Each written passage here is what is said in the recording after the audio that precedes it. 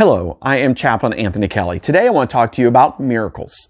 In John chapter 20, verse 30, John records that Jesus did many signs, many miracles in the presence of the disciples, but they weren't all recorded in the book. So there's a lot of missing gaps in the text that Jesus did a lot of stuff we just don't even know about. Now, miracles do exist. There are miracles working in our lives today. There are miracles working in your life today as well. Let me tell you a story about and a testimony about how God worked in my life. When I was 16 years of age, back in 1987, so you could do your math to tell how old I am, I went to the movie theaters with my friend Walt.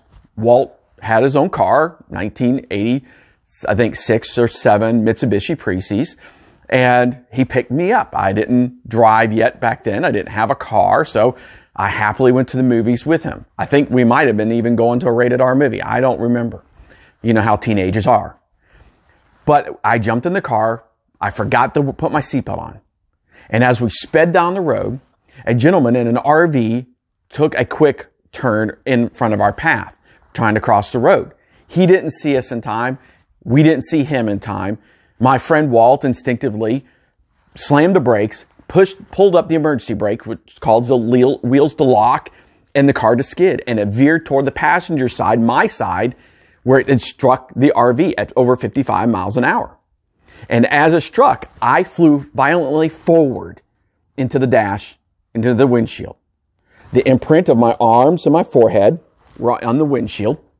My right knee slammed into the dash, breaking the dash in half. In fact, I got pictures of it. That's totally broken in half.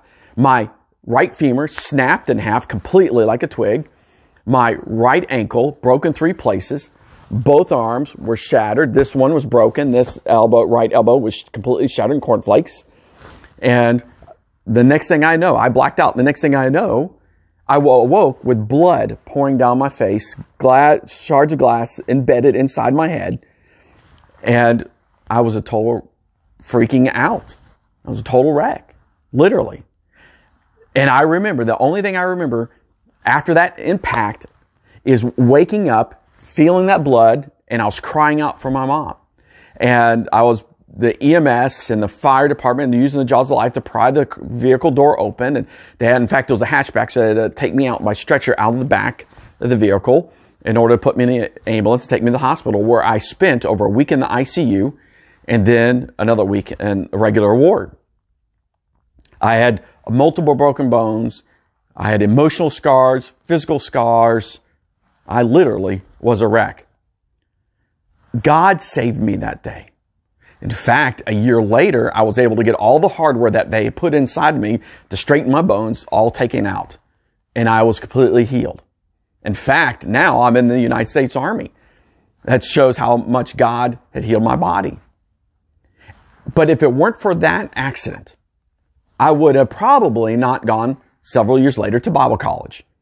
Maybe I might have met my wife, Krista. We may have not gotten married and had our 3 kids, and now I'm a grandfather, and maybe I wouldn't be where I'm at today.